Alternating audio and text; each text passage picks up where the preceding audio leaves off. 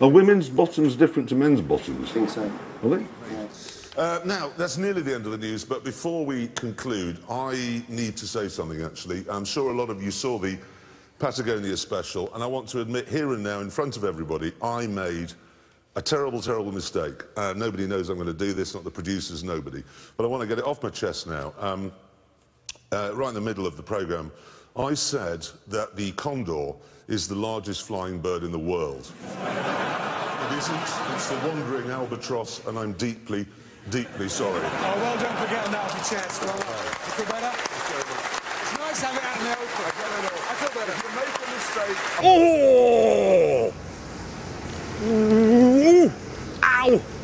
Ah, I've got to do something about my bottom. This is really uncomfortable. So, we stopped at a bicycle shop where apparently you can buy special creams. Are these all to rub onto your bits? Yes. Yes, they are. Is that normal? Cream. Yeah, they even have one for women. Are women's bottoms different to men's bottoms? I think so. Are they? That, it's magnificent. Special. That. Nice. Yeah, I'd say. Bloody hell. I know. That's amazing. Yeah? Yeah, not good for you, I'm afraid, Hammond. I've got some medical research here. That racing saddle will put between 25 and 40% of your body weight on your perineum, which is the bit of you between your anus and your scrotum. And as a result, blood oxygen levels in surrounding areas will drop by 80%. What are you saying? Medical advice, cycling is good for you. It's healthy. Wrong. Gets your lungs working. Wrong. Non-impact. Totally wrong. Good for your cardiovascular system, See? bad for your chap. My what? Your chap. Honestly, listen to this. Cyclists aged over 40 are considered at greater risk of erectile dysfunction. Yes, yes, thank you, Dr. Clarkson. That's fascinating. What about the Stig? I was on this thing for 2 days. 2 days. By the time we finished, my sausage looked like a beaver's tail. Right. Is it expensive? What, my sausage? No, the thing. Oh, the thing, yes, it's £26,000. You know, in a village like this, it really is possible they don't know the West exists. They'll never have seen faces like that. No. I'm amazed they're not more amazed. I think it's a cultural thing. It's just, it would be rude to show it. Yeah. It's sort of, I it'd be mean, polite. definitely the first white faces they've ever seen. Yeah.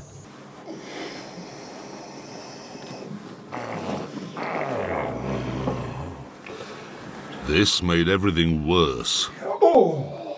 Have you ever put toothpaste on your testicles for a joke? Well, to be brutally honest, yes, I did when I was a teenager. Yes, exactly. So did I. Do you remember the pain? Yeah, I do. Yeah, well... Is that what it's like? Yes. Hammond! Hammond! Broken my headlights, radiator, my bull bar's broken. I couldn't see you in the mirror. I now know What, you why... just reverse and hope? Where did you think I was? All day I have been behind you. Unable to get... I now know why they have those stickers for lorry drivers. If you can't see my mirrors, I can't see you. But, no, hang on, you do get a lot of health and safety warning notices for that. This is my favourite down here. It's warning about what you have to wear, and it says, hang on,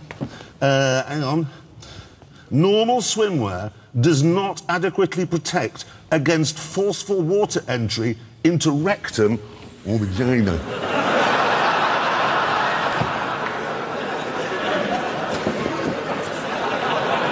He's not making that up. It says vagina on it. He held me up all day, then he reversed into me. So I think tonight Hammond's other wrist might break.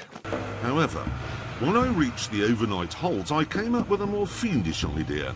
An idea that involved the bucket Hammond had fitted to collect rainwater for his shower. I think this does pay him back for holding us up all day long. Yep. Oh, there's more. Part 2. I then began to work on my lorry's waterworks. Massive nuts holding that radiator on. 22 millimetres. Yeah, I know. Oh, it's actually warm. Sun warm, fresh rainwater. piece of goodness. It's a piece of the outdoors. And neither of you two thought of it.